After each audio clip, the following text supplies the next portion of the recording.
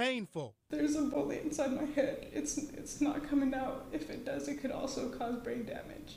Powerful. At the end, I don't win anything.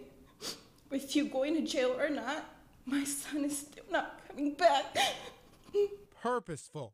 This crime that occurred was planned, premeditated, terroristic in nature. Holding back tears during sentencing, 16-year-old Kevin Martinez was sentenced to up to 20 years in prison for his role with 9 other suspects in a drive-by shooting March 7th outside of East High School. 3 cars and dozens of bullets ended with the death of 15-year-old Jose Lopez and it severely injured 2 East High students, Camry Ortega and Jessica Lopez. If I could have done something different that day, I would have talked to the other guys and tried to pull them out of the situation, or encourage the others not to go. I wish I would have said something that day and not stayed quiet.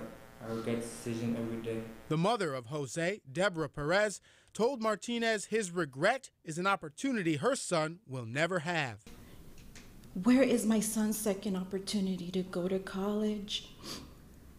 To actually do what he wanted to do? Lopez and Ortega fought for their lives after being innocent bystanders and provided powerful recommendations.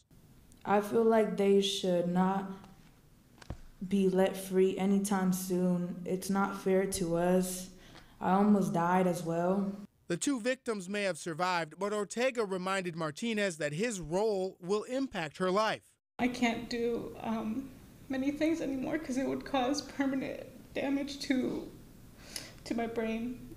Addressing the court in a shirt-reading champion, Ortega stood tall like one and offered Martinez some of the same hope she used to battle back from a bullet in the head. But you need to make the best of this world. I believe you can come out of this and you can become a better man and better human in this world.